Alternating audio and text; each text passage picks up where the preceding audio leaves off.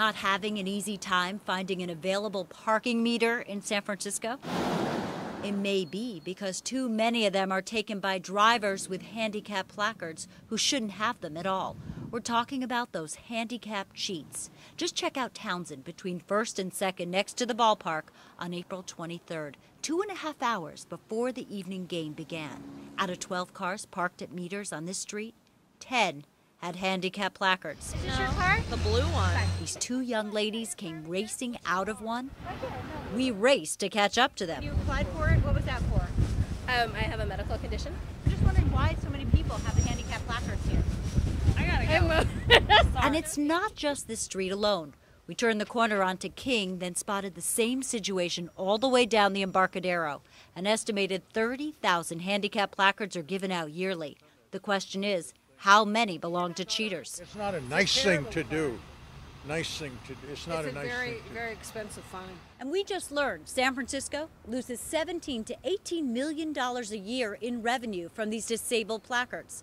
So we went to the SFMTA to find out about their enforcing this situation. They say the crackdown is on to find the cheats. That's why the fines went up from $103 to $825 as of January 1st. In the first quarter of this current fiscal year, we saw a 93.5% increase in the number of citations issued, and that was before the rates even went up January 1st. The hardest part, catching those with no obvious medical condition. It's labor intensive. Can the enforcement agent, does he go to each car, call in the number that he sees on the handicap placard, and then be able to see whether that person... Part of it is checking the number to make sure it's legit.